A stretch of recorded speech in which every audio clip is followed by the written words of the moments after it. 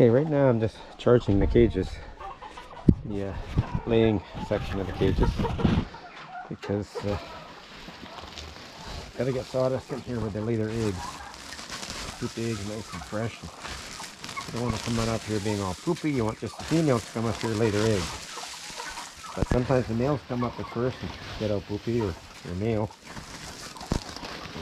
And when you clean up the poop, it'll be a lot easier for sawdust to go down. Let's put a nice soft layer of sawdust here.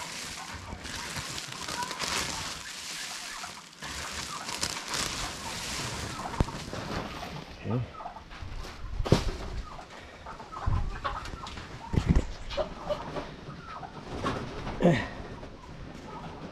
Stick or something to push that around with. Maybe I can fit my foot in there. My other arm.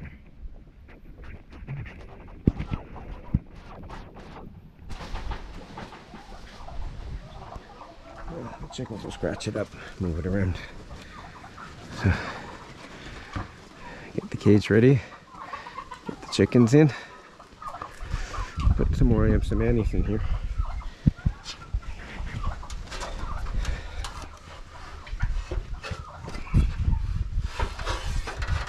Now this group I hatched from eggs, but I see I got a couple of crossbreeds in there, and they're really vicious. They're just ripping the feathers off the other ones, so now they're getting their permanent feathers and won't be so bad.